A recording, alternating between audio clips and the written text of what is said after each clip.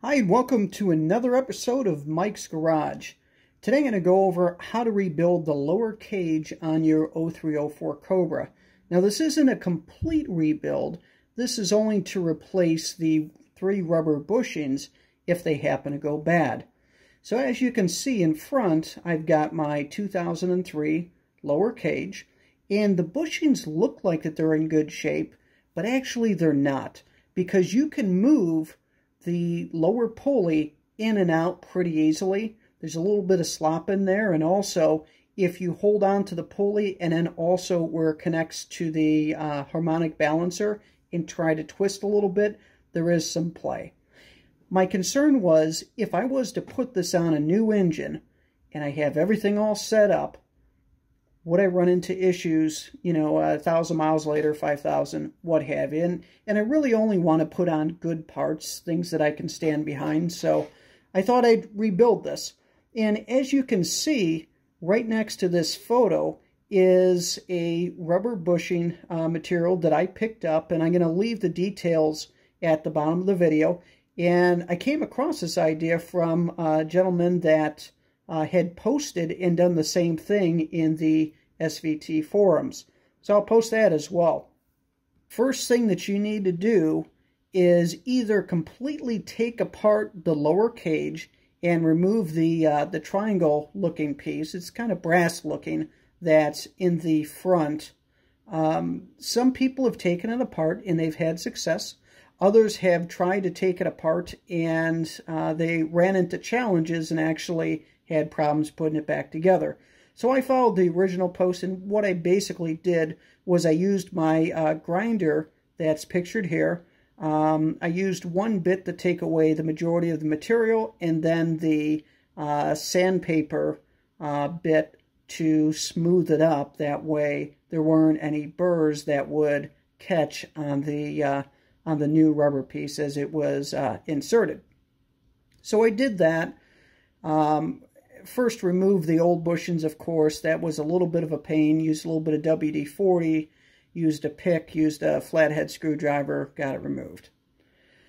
So now with having all of the bushings removed and also grinding out that outer lip that you can see in the photo, I then had to cut the bushings to the same size as the original ones. Now, I ended up going a little bit longer, in which, in hindsight, I should have just done the original height. But cut them up. Tried to use this little cutting wheel that's pictured here, and that really didn't work too well. So then had another piece that can cut much larger material, and it worked great. You could see it in the photo. Not the best picture of it, but it cut, it worked quite well, so was happy with that. Once you have it cut into the correct sizes, you have to press in the new bushing. And I thought, okay, well, I've got a few different C-clamps. I've got this old valve spring compressor. Let me try this. Let me try a few different things. And that really didn't work out too well. So then went over to good old Harbor Freight. And I believe I picked this one up on clearance for a little over $80. It is I believe it's a 6-ton press. And it worked perfect. Now, to make it a little bit easier with driving these in, you can see with the bushing that I put it on my belt sander and was able to chamfer it a little bit. And that made it easier to guide in. And once it's in, it's an extremely tight fit. Here's the completed product, and you can see that it sticks out a little bit. I may have to trim a little bit more, but it's looking really good right now. And then finally, this is just a little short clip of me spinning it, and Baby Groot is holding it up.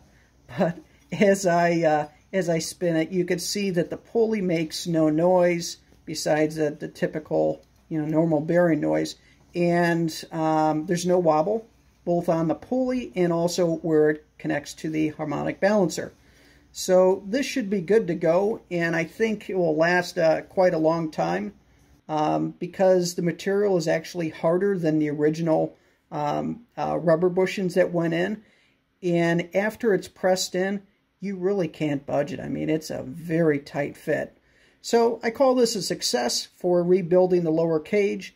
Obviously, if the bearing assembly was bad, I wouldn't be able to do this. And if that happened, I probably wouldn't have rebuilt it because, like I said, it's a bear to fully take apart and potentially put it back together. It's been done, but, you know, it's rather difficult.